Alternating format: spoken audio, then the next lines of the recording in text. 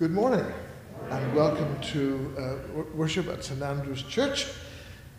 You know that, but maybe the people joining us in the distance don't know where they are, but we're welcome to St Andrew's Church, Niagara on the Lake.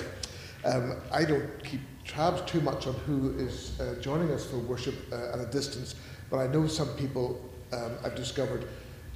My sister in Ireland, but she's got a whole group of people who join us. So the Irish, you're doubly welcome, and we're glad to have you. And on this Canada Day, or at least the day after Canada Day, but we're celebrating that this morning, so lovely to have you all here. And some of you in your red and white finery, I'm very pleased about that. I said to someone coming in, I'm not wearing anything red, but by the time I finish preaching, my face will be red, so I'll be part of the season. So. We're here to worship God, and we pray God will bless us as we do so. Everyone's invited for the coffee hour after church in the Kirk Hall. The announcements are printed for you. There's nothing out of the ordinary this week, I don't think. There's one that's missing there, however. On Thursday at 2 p.m, the caregivers group will be back. So that's Thursday at 2 p.m, the caregivers group. And I think that's all we've got to announce today. That's short and sweet. So let's take a moment to prepare for entering into God's presence.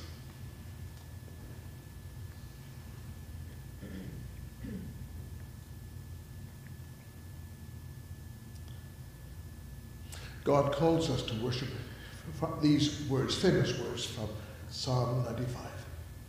Make a joyful noise to the Lord, all the earth. Serve the Lord with gladness. Come into his presence with singing. Know that the Lord is God. It is he who made us, and we are his. We are his people and the sheep of his pasture. Let us worship God.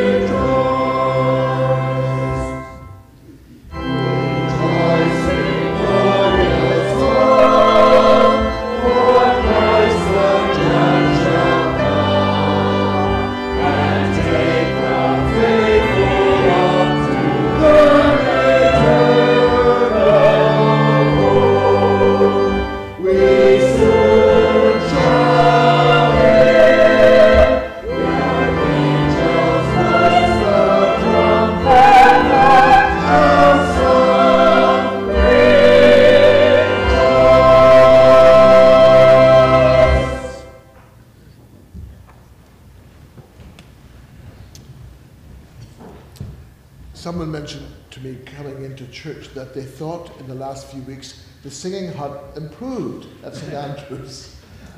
After I preached something about singing, well, I hope that's true, but that sounded good, and I liked the descant very much. So let's come with our prayer of adoration and confession.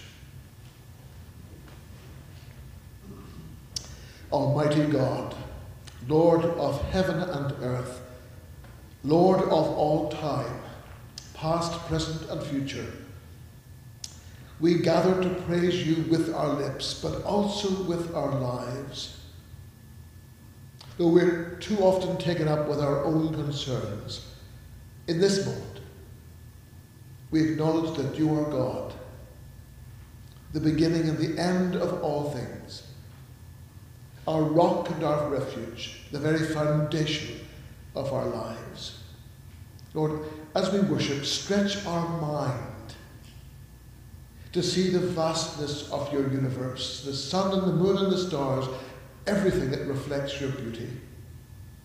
Stretch our imagination to see you in the people we meet daily.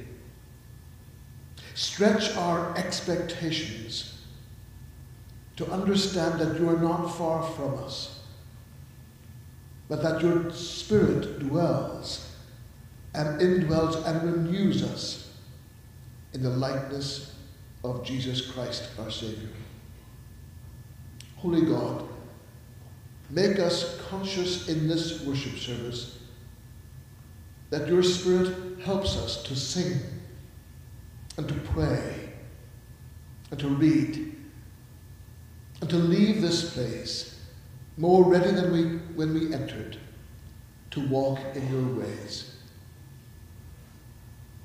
And Lord, we thank you that our prayers are taken by our Lord Jesus Christ, our great high priest, and are presented to you and before your throne. Gracious God, whom to know is life eternal, whom to serve is joy and peace, hear us now as we confess our need of you. You're the great creator, we are the created. You are holy, we are not. You're a God of purpose, but we often find ourselves pulled in all directions. O Lord, forgive our unfocused lives. Forgive the opportunities for good that we waste and the trivialities we often choose instead. Help us to find in Jesus the way to live life well and to look to him both for the pardon we need and the purpose we need. Faithful God, walk with us into this new week so that we consciously live in your power and in your presence. This we ask through Jesus Christ our Lord. Amen. The Bible reassures us over and over of God's pardon that God offers to us. And one verse of the Bible says this: the proof of God's amazing love is this, that while we were yet sinners, Christ died for us. Trust that that dying and undying love offers you God's pardon and peace this day. Amen.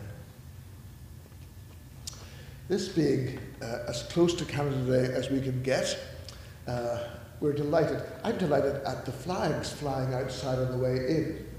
And I wonder where they came from. But I think we could probably locate the provider of those in Paul Hicks. He thinks of everything. Flowers inside, flags outside. But inside, I thought it'd be lovely to have someone speak about Canada in appreciation, and I've invited Beth Allen to do just that. So come on, Beth.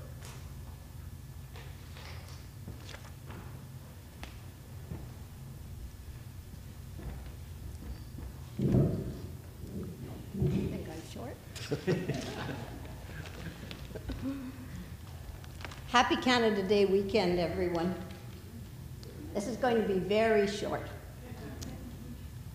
with an Irish and German background, whose ancestors were brave enough to emigrate to Canada in the late 1700s, we as youngsters were taught to be proud Canadians in this chosen land.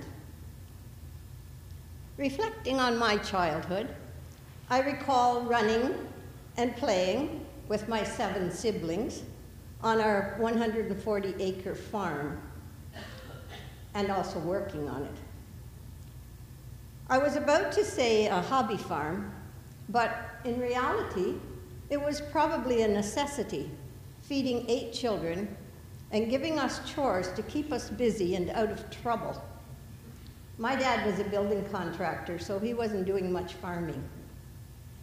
I felt, and my siblings did, that Canada was the world.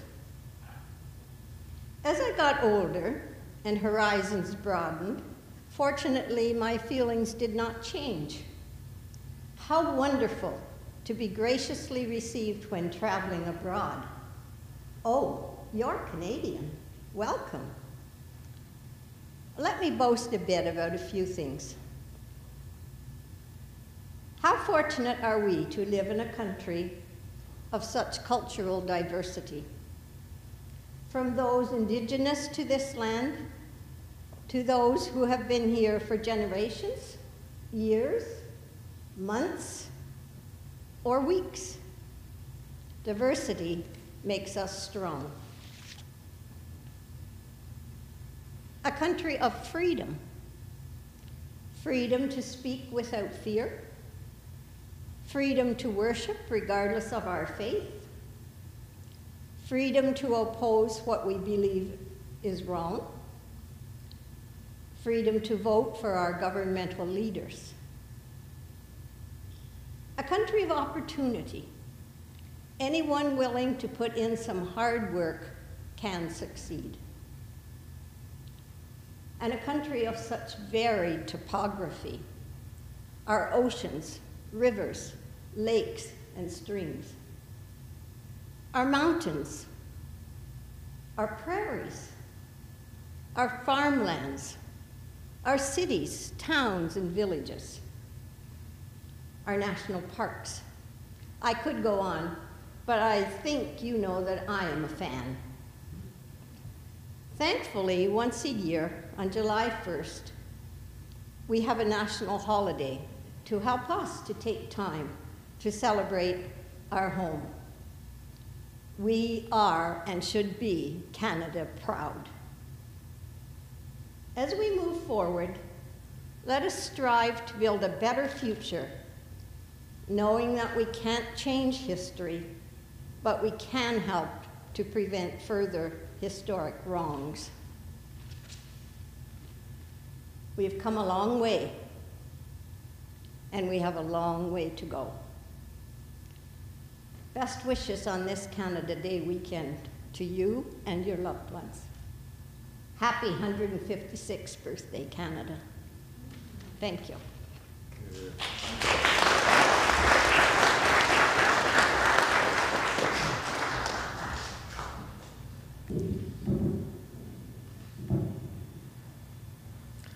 Thank you, Beth, for a very thoughtful reflection indeed.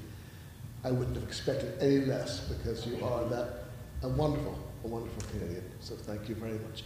We all have an opportunity to pray for our country as we sing the national anthem. So I'm going to invite you to stand and sing the national anthem. Bring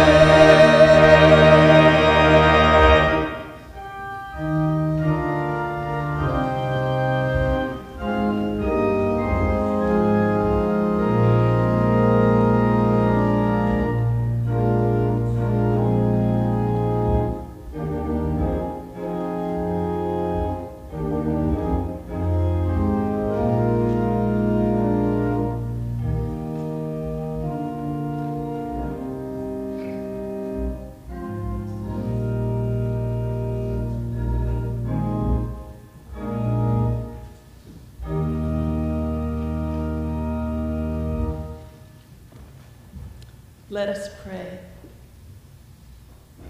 Holy God, Word made flesh, let us come to your holy word open to being surprised.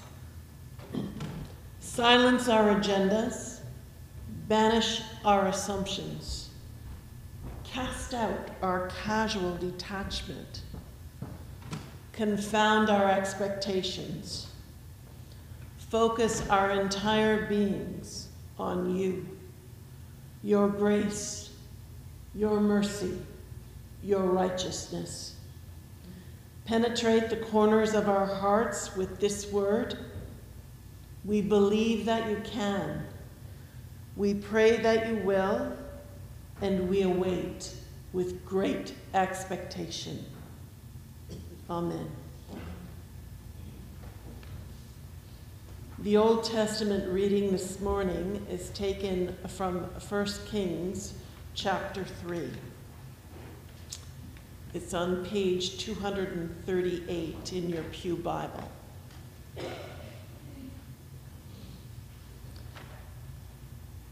Solomon made an alliance with Pharaoh, king of Egypt, and married his daughter. He brought her to the city of David until he finished building his palace and the temple of the Lord and the wall around Jerusalem. The people, however, were still sacrificing at the high places because a temple had not yet been built for the name of the Lord. Solomon showed his love for the Lord by walking according to the instructions given him by his father David, except that he offered sacrifices and burned incense on the high places. The king went to Gibeon to offer sacrifices, for that was the most important high place. And Solomon offered 1,000 burnt offerings on that altar. At Gibeon, the Lord appeared to Solomon during the night in a dream, and God said, "Ask for whatever you want me to give you." Solomon answered, "You have shown great kindness to your servant, my father David, because he was faithful to you and righteous and upright in heart. You have continued this great kindness to him and have given him a son to sit on his throne this very day.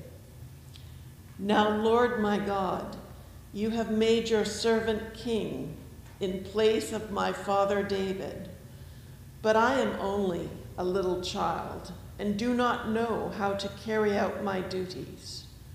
Your servant is here among the people you have chosen, a great people, too numerous to count or number. So give your servant a discerning heart to govern your people and to distinguish between right and wrong. For who is able to govern this great people of yours?" The Lord was pleased that Solomon had asked for this. So God said to him, "Since you have asked for this, and not for long life or wealth for yourself, nor have asked for the death of your enemies, but for discernment in administering justice, I will do what you have asked. I will give you a wise and discerning heart, so that there will never have been anyone like you, nor will there ever be. Moreover, I will give you what you have not asked for, both wealth and honor, so that in your lifetime you will have no equal among kings. And if you walk in obedience to me and keep my decrees and commands as David your father did, I will give you a long life." Then Solomon awoke, and he realized it had been a dream. He returned to Jerusalem, stood before the ark of the Lord's covenant, and sacrifice burnt offerings and fellowship offerings. Then he gave a feast for all his court. Now, 2 prostitutes came to the king and stood before him.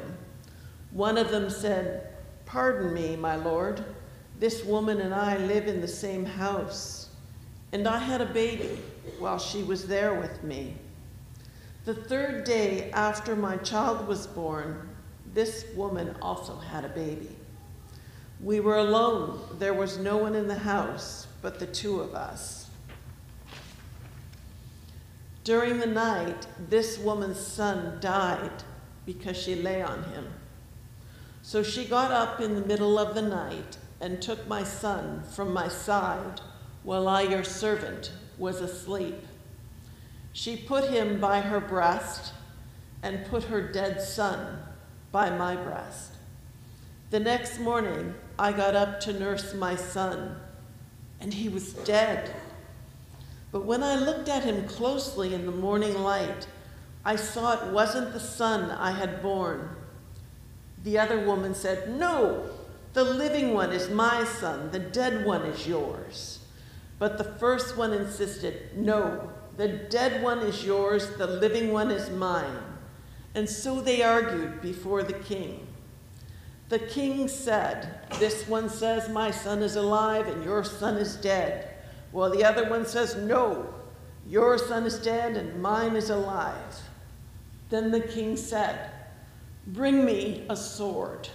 So they brought a sword for the king. He then gave an order, 'Cut the living child in 2 and give half to one and half to the other.' The woman whose son was alive was deeply moved out of love for her son and said to the king, 'Please, my lord, give her the living baby. Don't kill him.' But the other said, 'Neither you nor I shall have him. Cut him in 2. Then the king gave his ruling, 'Give the living baby to the first woman. Do not kill him. She is his mother.' When all Israel heard the verdict the king had given, they held the king in awe, because they saw that he had wisdom from God to administer justice." The New Testament reading this morning is taken from the Gospel of Mark, chapter 10, verses 35 to 45, on page 716 in your Pew Bible.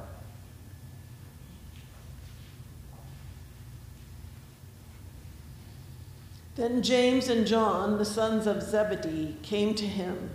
"Teacher," they said, "we want you to do for us whatever we ask."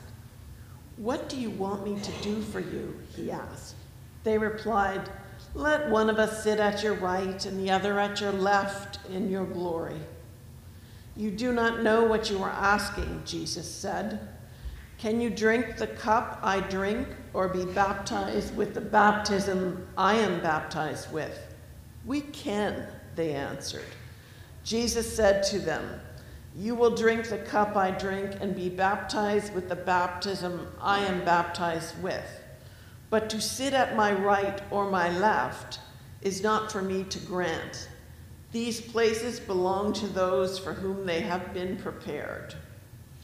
When the 10 heard about this, they became indignant with James and John. Jesus called them together and said, "You know that those who are regarded as rulers of the Gentiles lord it over them, and their high officials exercise authority over them. Not so with you. Instead, whoever wants to be great among you must be your servant, and whoever wants to be first must be slave of all."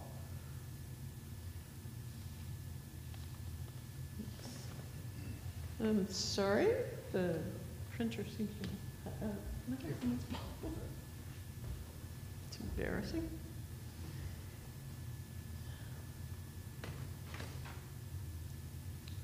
"And whoever wants to be first must be slave of all. For even the Son of Man did not come to be served, but to serve, and to give his life as a ransom for many.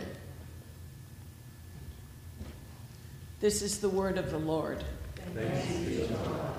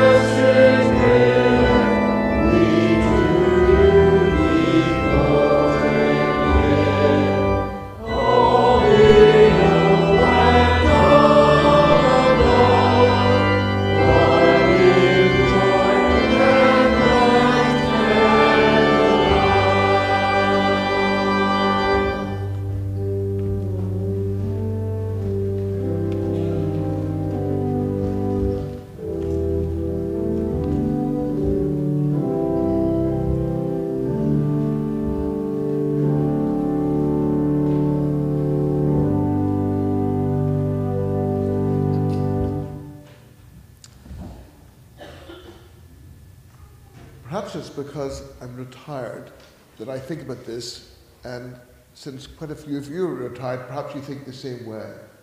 That is, do you ever reflect on the course of your life and think about the choices you made or didn't make, and think about the person you ended up becoming? It can be quite frightening to do that, I think, at least for me. What if you'd chosen to go to a different school or university? What if you'd pursued a different career, a different job? What if you'd married a different person? Have you ever thought about that one? Don't answer that question. But the thing is, it isn't just the big choices that form our character. It's also, maybe even more so, the small, daily choices we each make. What I eat, how I choose to spend my money, whether or not I choose to hold a grudge against someone. All of those sorts of choices and hundreds of other daily ones end up shaping the sort of person I've become. With character formation in mind, I want to turn back and look again at Solomon as he's presented to us here in 1 Kings chapter 3. Just to recap quickly, 1 Kings chapter 1, which we looked at a couple of weeks ago, introduced Solomon as King David's son and successor. And in that chapter, we noted the intrigue that accompanied his accession to the throne. Last Sunday we read 1 Kings chapter 2, which focused on how Solomon had his political enemies killed, posing the question, is it legitimate for the state, and he represented the state, to punish its enemies? Well, today in 1 Kings chapter 3, we peek behind Solomon's public life somewhat to discover something of his personal choices. And one of those choices was his decision to marry the daughter of Egypt's Pharaoh. That's the very first thing we read in 1 Kings chapter 3. Verse 1 of 1 Kings 3 indicates that, by the way, that Solomon's choice of a bride was very much part of a larger political alliance between Israel's king Solomon and Egypt's king Pharaoh. That has not been unknown throughout generation after generation of leaders and kings and emperors. They marry for political as well as personal reasons. Now, there was no Jewish law at the time that forbade Solomon from marrying a non-believing person from an alien country. Nor does 1 Kings chapter 3 right here comment on this foreign marriage. But as we'll discover in a few weeks' time, 1 King does later trace Solomon's ultimate failure as king to the influence of the multiple wives, foreign wives, that he married, who shared neither his faith nor his values. Though it's not commented on here in 1 Kings chapter 3, we're meant to take note that the process that eventually came about began when he married Pharaoh's daughter. Now, I'm not clearly in a position to pontificate as to what makes for a good marriage. But this I know, this you know, and this 1 Kings knows, that the person you marry will significantly shape your character. That's why parents invested in the development, the good development of their children's character, take particular notice of who their friends are. That's why parents get quite anxious when their children grow up and begin to date. Who is he? Who is she? What are they really about? Character. Sadly, some people marry with very little attention paid to the character of the person they marry. Some men simply want a trophy wife to show off. Some women want a man with wealth. Has he got a good checkbook? Such people ignore the character flaws of those to whom they pledge themselves. Well, Solomon too, it seems, chose his wife simply to secure that political alliance with Egypt. And 1 Kings will go on to indicate that she and his other foreign wives drew him away from God. That still happens. We've all been party to watching a couples which maybe shared lots of wonderful things together, but they didn't share a common faith. And very often the person in the marriage with faith drifts away from God. I'm quite conscious of the fact that several of my clergy colleagues are married to a spouse who does not share their faith and has little interest in their ministry. Marriage, at the best of times, I'm told, is challenging. But how much more so if husband and wife do not rely on or relate to the same God. It was that issue that led the Apostle Paul much later to write to the church in Corinth to tell its members, he said to them in 2 Corinthians chapter 6, do not be yoked together with unbelievers. Now, Paul wasn't telling those Christians, don't be friends with non-Christians. He wasn't saying that at all. After all, some of the most lovely people we'll ever meet aren't Christians. And some of the most miserable people we'll meet are. It's good to mix with other people and all sorts of people. And yet, Paul says here in 2 Corinthians 6, he advises the Corinth Christians to marry fellow Christians. A person who will help them and not hinder them from becoming not only better people, but better Christians. Paul's concern was character formation. That said, the negative impact of Solomon's non-Jewish wives on his character wasn't immediate. Because 1 Kings chapter 3, verse 3 here says, at this stage of his life, at the time of his first marriage, it says positively that at this stage of his life, Solomon loved the Lord and walked according to the statutes of his father David. Verse 3. For some years at least, his father's faithfulness to God influenced Solomon's character more than his wife's. So what did loving God mean for Solomon? That's an important line as to his character here in 1 Kings chapter 3. Solomon loved the Lord. What's that mean?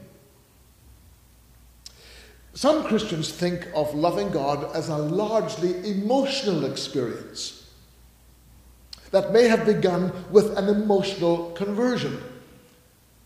But verse 3's note here that Solomon loved God doesn't refer to his emotions, but to his ethics. That is, he showed his love for God, says verse 3, by walking according to God's law. And that's precisely what Jesus later told his own disciples to do. If you love me, what does that mean for you? If you love me, you will obey my commandments.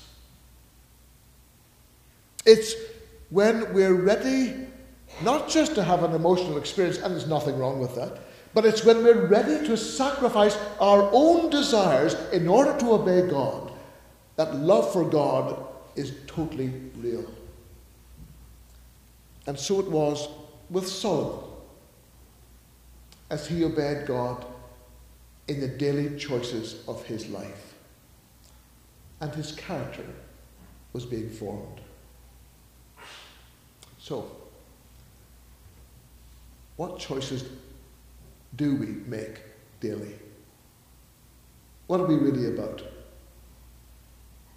Together, we're here in worship. And if we are regular in worship, that very pattern has the power to form in us character, Christian character, in every one of us, and to form us into a Christian community. But if worship forms Christian character, so also does the daily decision-making, the sort of daily decision-making that brings God into every aspect of our lives. That's always a challenge, isn't it? It's relatively easy to be sort of God-directed on Sunday mornings, but not as easy on Thursday afternoon. Well, I just chose Thursday afternoon. It could be Friday evening or whatever. But that's how Solomon appears in 1 Kings 3. He's presented as enjoying a close and real relationship with God. He's presented as having the sensitivity to hear God speak to him, even in the middle of the night. And so we're told here that one night in a dream, Solomon heard God speak to him. God is free. God is free. And God is also eager to speak to all of us. And will use any number of ways to do so. God sometimes speaks to us in the sheer beauty of nature. We all know that. God sometimes speaks to us in the agony of pain. God sometimes speaks to us in the words of a song or even a sermon. God sometimes speaks to us in the faces of the poor. What we need, however, is the sensitivity that Solomon clearly had to hear God speak when he speaks. And what Solomon, in a close relationship with God, heard God say to him was this: ask for whatever you want me to give you. That's what he heard. Ask for whatever you want me to give you. And you may recall that that's very similar to how Jesus once told his disciples, remember, ask and you shall receive, seek and you will find, knock and the door will be opened unto you. God apparently wants us to live close to him and to ask for whatever we want God to give us. That opening God gave to Solomon to ask for whatever he wanted, that opening which Jesus offers us too, sounds so good, so generous, so open-ended. It could be downright self-indulgent, couldn't it? Except that the invitation has within it a sort of hidden test.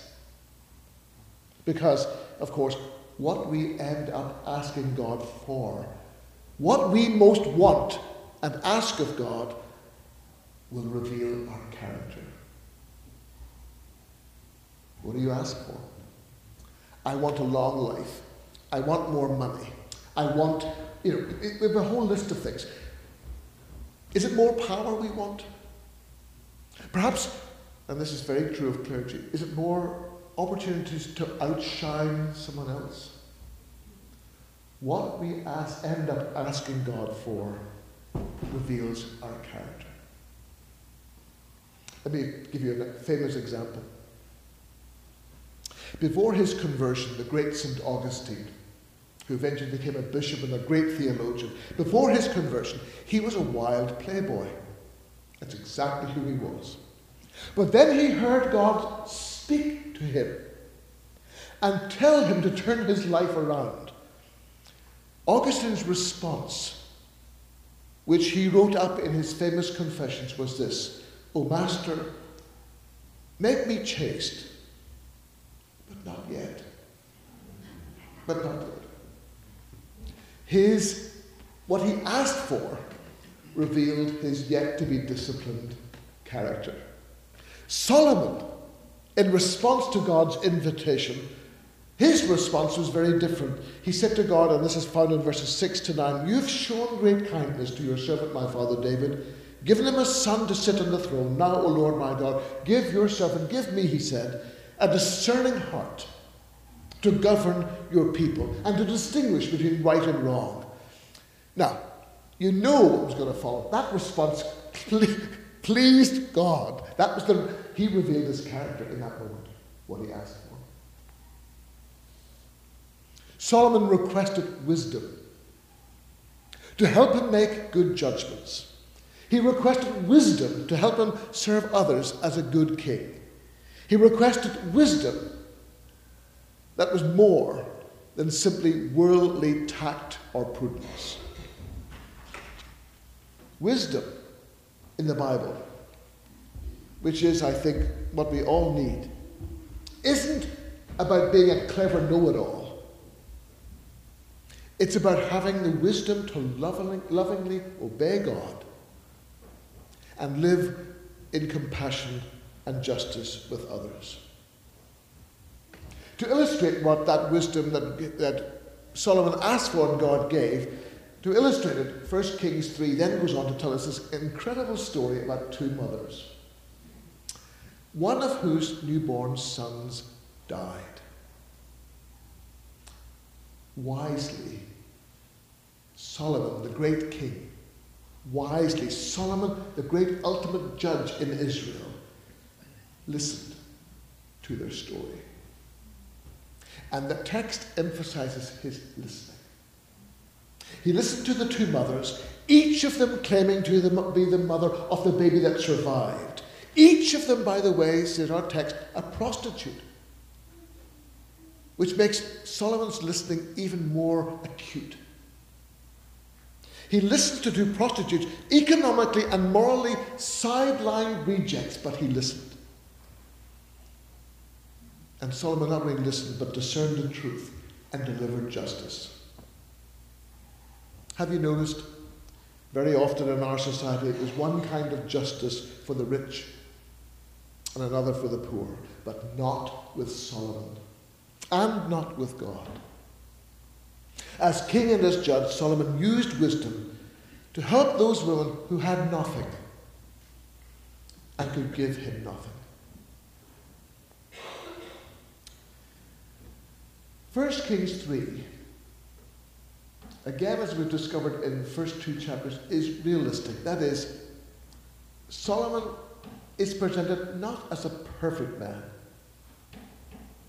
And yet, that chapter shows us him making choices and revealing his character, and his character, his godly character, growing. In essence, and this is one of his big choices, in essence, Solomon had to choose between two ways of being king. He could either be a tyrant who used his power and position to lord it over everyone else, or he could be a servant king who used his power and position to enhance the well-being of his people. He chose the latter. That's what 1 Kings 3 reveals. He chose the latter. He chose to serve others and to discern the needs of others, particularly between these two women. And in doing so, Solomon, of course, paved the way for the great, great servant king, Jesus, who, as we discovered in Mark chapter 10, earlier read, gave his life. He gave his life, says Mark 10, as a ransom for many. So, how are we doing with our choices and our character? 1 Kings 3 and Mark 10 both ask us to ponder that question. It's the same question that Jesus posed to James and John, two of his great disciples, when they came asking for special privileges and special power, thus revealing their self-seeking character. Well, Jesus took them aside and brought in the other 10 disciples and said, look, folks, what you're asking for reveals how the world operates. I want position, I want power, I want privilege. It's not to be so among you. Whoever wants to be great among you, said Jesus, must be your servant. For even the Son of Man did not come to be served, but to serve. So, we want to be wise, discerning Christians. That's what Solomon asked for, and what God gave him, and what pleased God. We want to be the same. To be wise Christians does not mean that we know everything. I mean, some Christians act like that, but that's not what wisdom means in the Bible. Nor does to be wise mean that every one of us is hugely gifted. Nor does it mean that every one of us is super spiritual. The last thing Canada needs is arrogant Christians who think they know everything. That's not what we need. We need to be ourselves, and we need our leaders in our country, our politicians, our pastor, and our people. We need people who are developing the sort of character that will help them to live lives of self-forgetful service and give themselves away for the good of others, as did Solomon. To develop that character, we make it a habit to gather weekly for worship, and that's good. We need to do that. We need to turn to Jesus, to listen to Jesus, to learn from Jesus, and to allow Jesus to rule our lives. But then we also need to make daily decisions that are in line with Jesus. We need to make daily decisions that are related to God. If Solomon could do it, so can we. Amen. As the choir sings, your offering will be taken.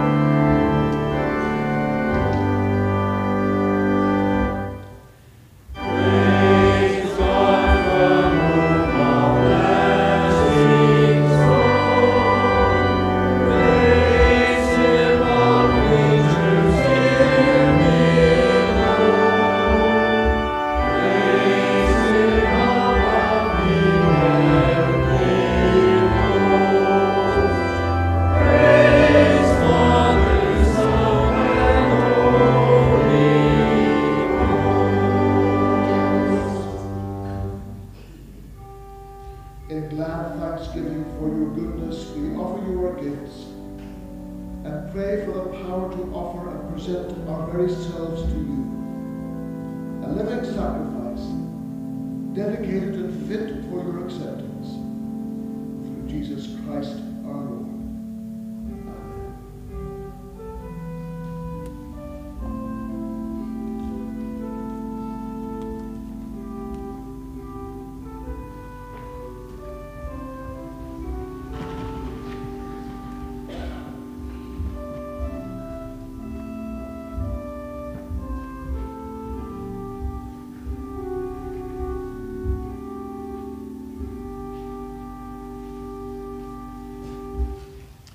Prayer of thanksgiving and supplication.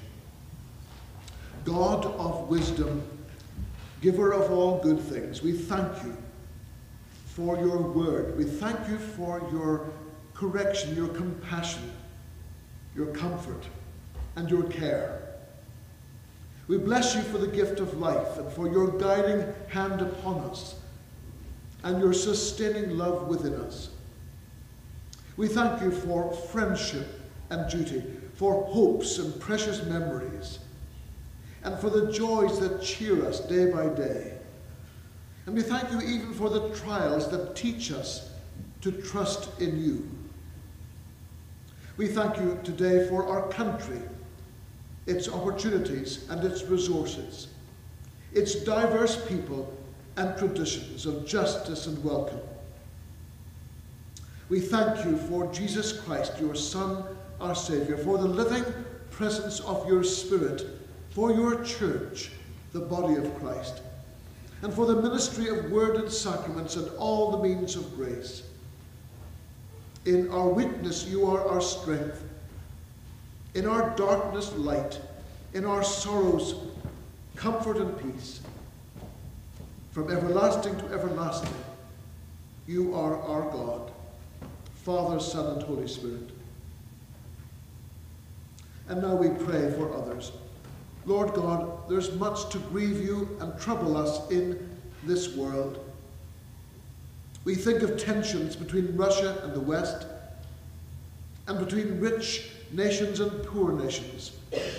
Lord, help world leaders to stand for what is right, and help wealthy nations like ours to not only generously share resources, but to ensure that economic systems are open and just for all. We pray for those communities east and west in our country that remain threatened by fire. Lord, protect them from harm and enable firefighters to work well. We pray for Canada's churches. Faithful God, this is a time of testing for all Christians. Steady our faith in the power of Jesus as the way, the truth, and the life. And Lord, bless our own modest efforts here at St. Andrews to commend faith in you to our neighbours. Indeed, doing so through our upcoming Vacation Bible Camp and the gatherings for Gatto and Grace. We pray today for those who are facing tough times, those we know whose bodies are never free of pain, those who care daily for loved ones with memory loss, those whose sunny faith has been clouded by doubt,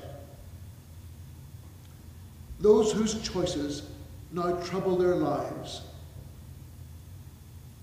Heavenly Father, shepherd of your sheep, source of all that's good, come, we pray, to those who seek you.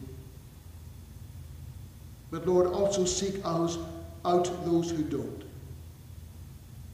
And now, gracious God, we commit ourselves to you. Help us by your Spirit to choose to think, speak, and act in ways that will build others up rather than tear them down. And to think and to speak and to act in ways that will reflect your power at work in our lives. All this we pray through Jesus, who taught us when we pray to say, Our Father, who art in heaven, hallowed be thy name. Thy kingdom come, thy will be done on earth as it is in heaven. Give us this day our daily bread, and forgive us our debts as we forgive our debtors. And lead us not into temptation, but deliver us from evil.